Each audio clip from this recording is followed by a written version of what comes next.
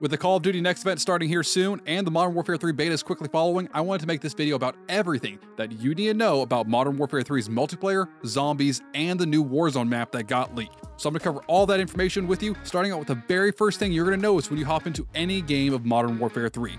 Doesn't matter what you play, zombies, multiplayer, or Warzone, the movement will be faster. Significantly faster on everything. We're gonna have faster aim down sights and faster aim down sight movement speed, so you can move around a lot faster while aim down sights. There's going to be significantly less aim assist. It's going to feel a lot more skill based, and it's really going to determine who's a really good Call of Duty player and who just got carried by aim assist. And there's a new stance that's going to change everything that you do in Modern Warfare 3. It's called the combat stance. It's a new stance that makes you faster than a walk but slower than a run. It's going to give you significantly less recoil at the side effect of having less versatility while using the stance. It's basically designed for those people who are going to take long-range shots, and I would recommend using it up close in firefights. And Call of Duty is actually bringing back a feature that we've all been asking for since Modern Warfare 2's beta: reload cancel and slide canceling. Slide canceling is returning, and that's kind of a controversial issue. However, slide canceling will not reset your tactical sprint. That was the kind of big hiccup that we saw with Modern Warfare 2019 and the original Warzone, is that after you came out of slide, you could start sprinting again at full speed. That's not going to happen in Modern Warfare 3. Your sprint will actually be paused from resetting until you get back up out of a sliding stance. However, you can still slide cancel, so sliding into a room and popping up while shooting, and you can actually aim down sights while sliding, making sliding a lot more viable in Modern Warfare 3. One of the other small changes that Call of Duty made to improve kind of movement overall is that one-time sights like red dots or holographics that have a one-times multiplier will not slow down your aim down sights while using that on a gun. That's one of the biggest downfalls of Modern Warfare 2, is that any red dot sight or any type of one-time sight that you use actually slowed down your aim down sights, so it was almost better to use iron sights altogether. And what this really all means is that the movement speed and the movement things we saw introduced in Modern Warfare 2 that not a lot of people liked are actually getting fixed with Modern Warfare 3. The movement speed in Modern Warfare 3 will be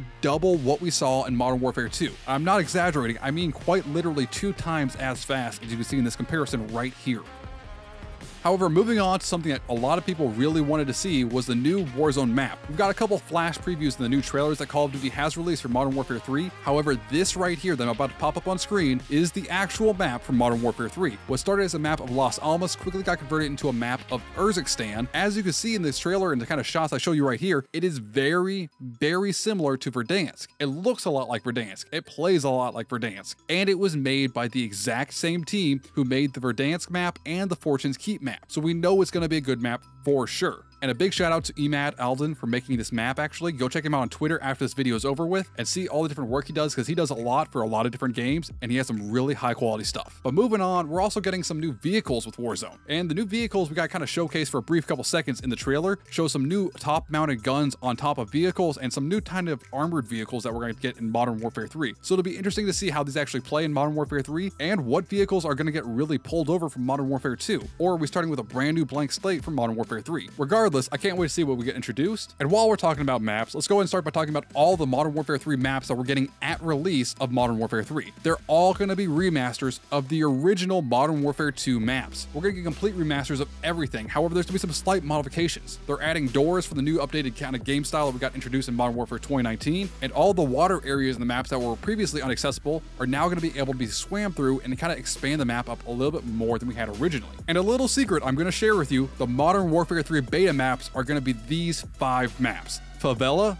Estate, Skid Row, Rust, and on the second weekend, we're going to get High Rise added into the mix. So this will be definitely an opportunity to go play the Modern Warfare 3 beta, see how the game feels, and get to play some of those classic remaster of maps that we all know and love. However, the maps are not the only thing that we know that Modern Warfare 3 is going to introduce. It's introducing a ton of new weapons on top of the Modern Warfare 2 weapons we already have, and a ton of new operators. For example, the new operators we're going to get are going to be from the Coney faction, which is going to be a whole separate faction in the tab now. We're going to get Makarov as a playable character, and Warden, the evil female version of Ghost who works with Makarov. So it'll be interesting to see kind of dynamics there and see what her backstory is. But the Modern Warfare 3 multiplayer weapons are ridiculously awesome. And while I don't have enough time in this video to tell you about all the Modern Warfare 3 weapons, I'm going to show them all to you right here. You're going to kind of see a scrolling list as I talk right now, and I'm kind of going to point out a couple of the ones that we have returning. We have the ACR in both 5.56 and 300 Blackout returning. We have the MCX Spear, which was the Kilo 141 in the previous Modern Warfare 2019. We're also going to see a couple new marksman rifles. We're seeing a ton of LMG SMGs that we already know about return, including the MG36 and the PKP, and we're also seeing a couple new weapons return, including the RSH-12, which is a massive Russian hand cannon that absolutely blows people away.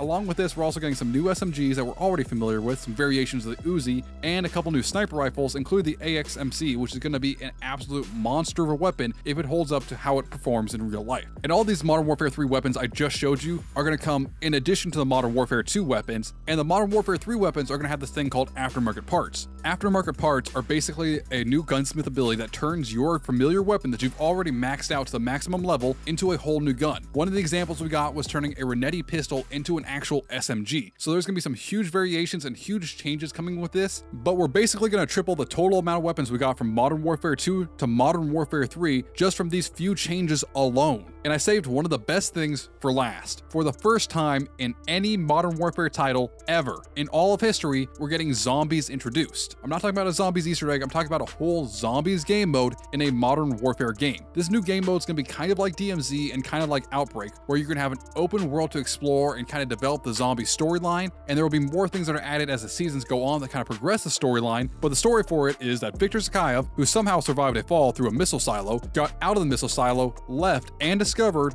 what was Requiem from Black Ops Cold War. And Requiem was the new zombies team that we got in Black Ops Cold War, and now we know that this is going to pick up that kind of story. However, the story starts off with Weaver and all the other members of Requiem dead, sitting around a table, obviously have been there for a while. And so Zakhaev steals a spicy purple zombies cocktail off the table and absolutely yeets that thing into the middle of the street and unleashes a zombie horde in an unknown city. And this is where Soap, Ravenov, and an unknown player that you're playing as show up to help out with the zombies infestation in Modern Warfare 3, called Operation Deadbolt. It's kind of going to be like DMZ, however, with a lot more of a streamlined story than DMZ, and a lot more like Outbreak, where you have certain missions you have to accomplish in an open world setting. You can accomplish them at any time and any visit, but once you beat all of them, you'll unlock a cutscene that kind of tells you what's the next step and unlock the next mission. You'll have general missions you'll have to do to unlock the next steps, and it will be kind of an evolution of the storytelling through an open world concept, kind of letting you discover and play with all these different things across the map, including a lot of pack-a-punch machines scattered around this random town for absolutely no reason whatsoever. But I kind of want to know how they got there and if they were always there or if they were just kind of brought in with this break in the ether. Regardless, the new zombies game mode is going to be a whole